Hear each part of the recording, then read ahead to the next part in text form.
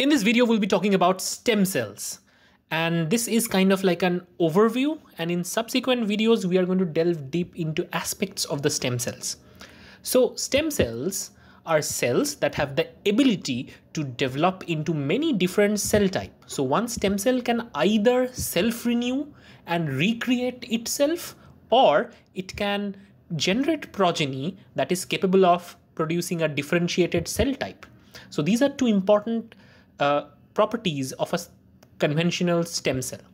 So stem cells are unspecialized. That means they have the possibility to become many things, but right now they are in a malleable state.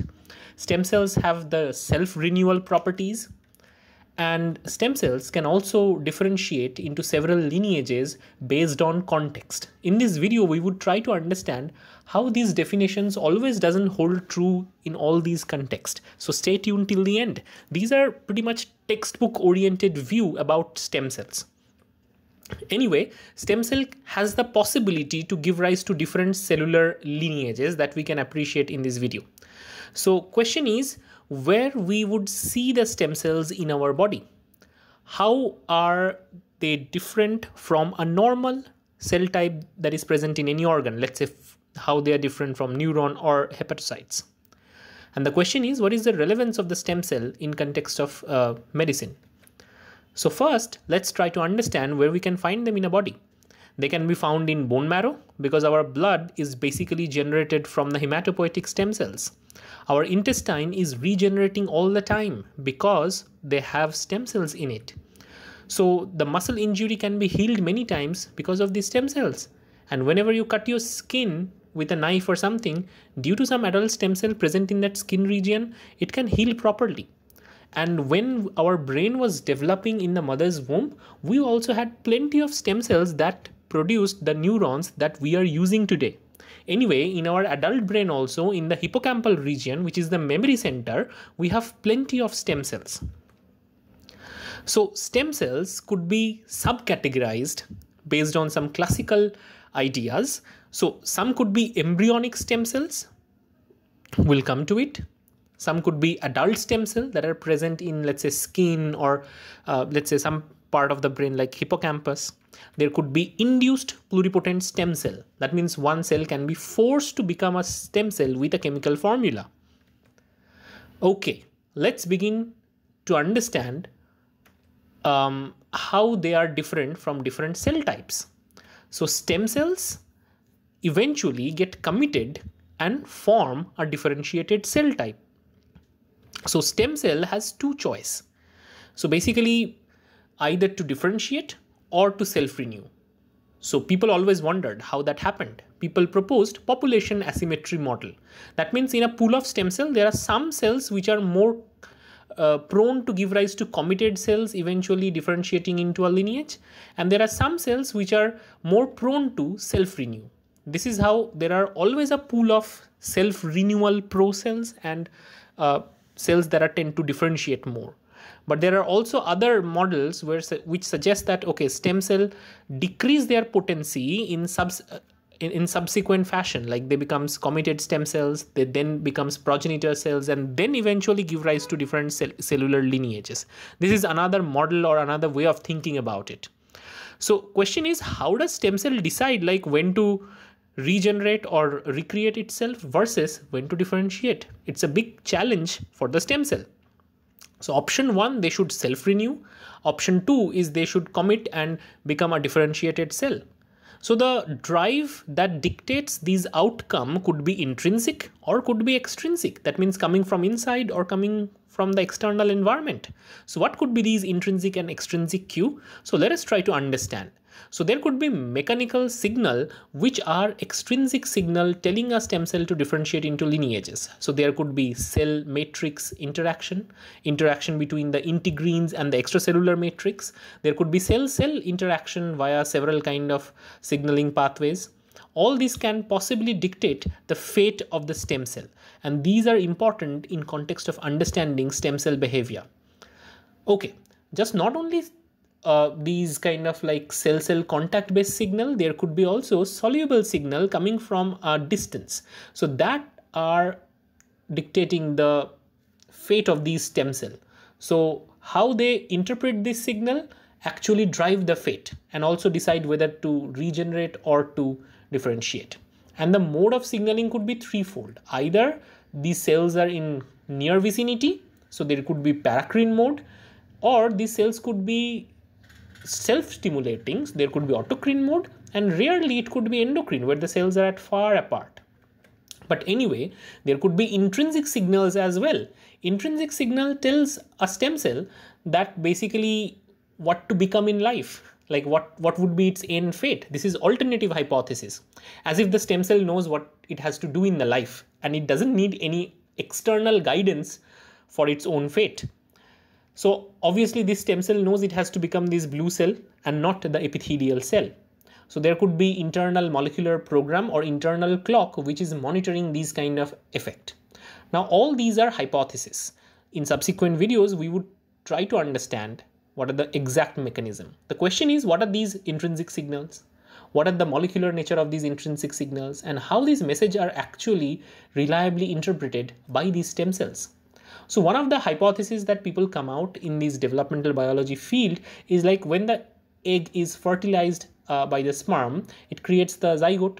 Now imagine in a zygote, you have differential organization of competence factors, and they are like distributed all over the place in a specific polarized fashion.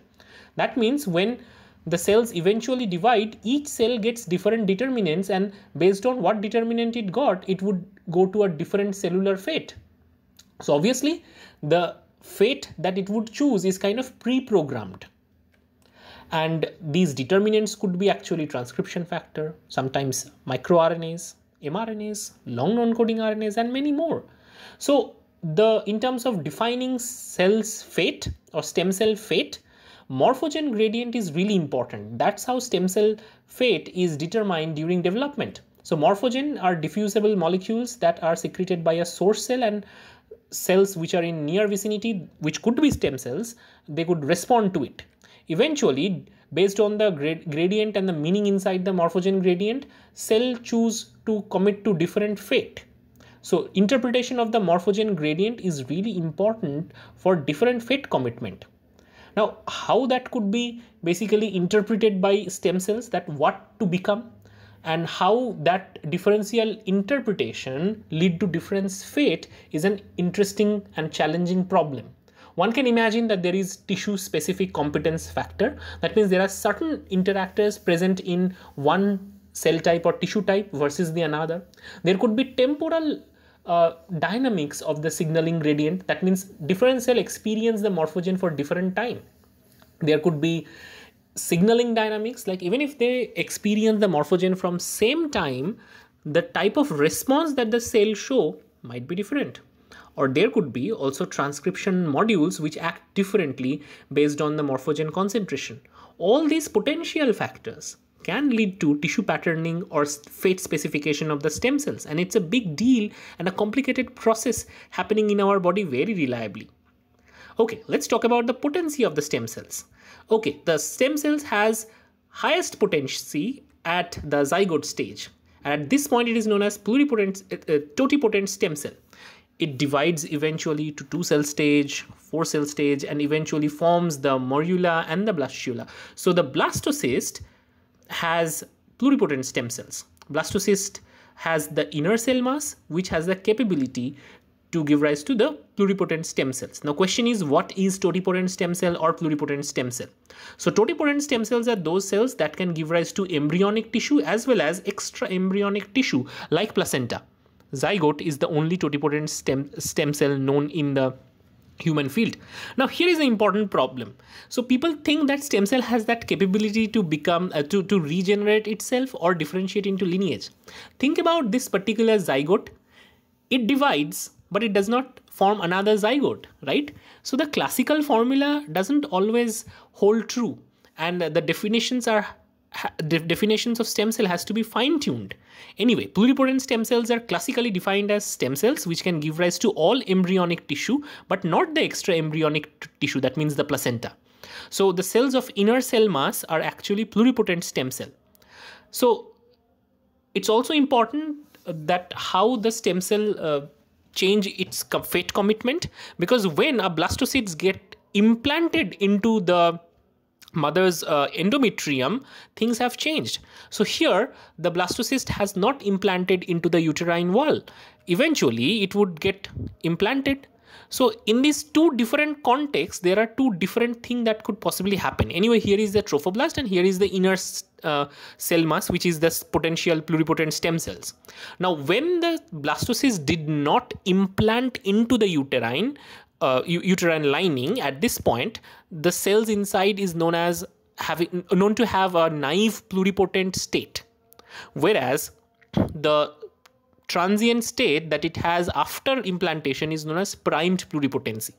The molecular pathways, the cellular underpinnings, all are different between these two steps. All that has changed in these two steps is the environment. So environment has a huge role in stem cell fate commitment. Now, this can also be understood from a different experiment, like not only the environment but also the division plane.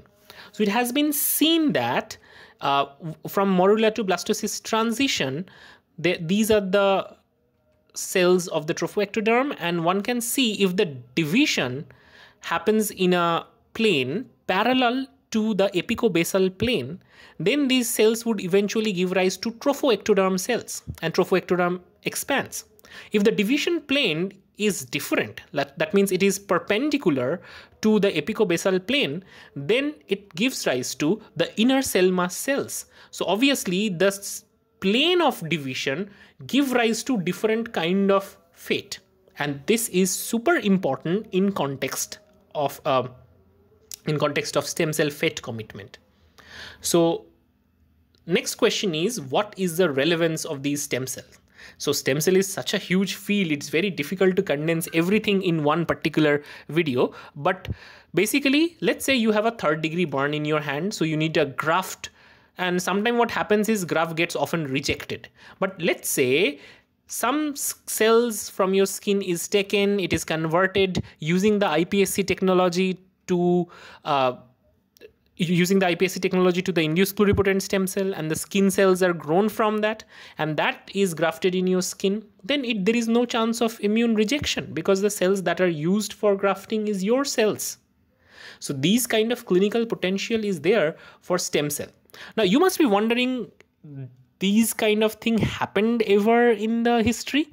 So let us end this video with a little bit of history and few open questions. So if we look at the timeline, 1998 was the first time when human embryonic stem cells were isolated by James Thomson.